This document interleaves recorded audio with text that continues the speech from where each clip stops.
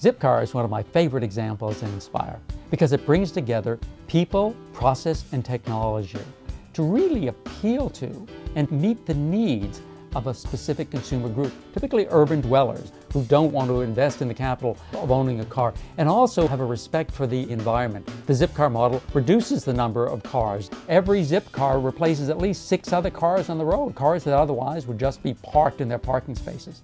When I first visited the CEO of Zipcar, I said to him, well, you're in the automobile rental business. And he said, no, we're in the shared ownership business. We allow our members to actually own a share in an automobile.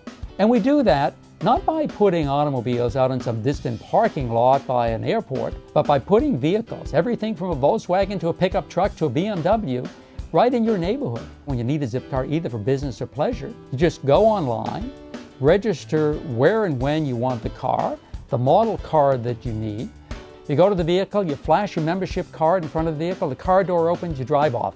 When you're finished using the car, you bring it back, lock the car. It's a great business model.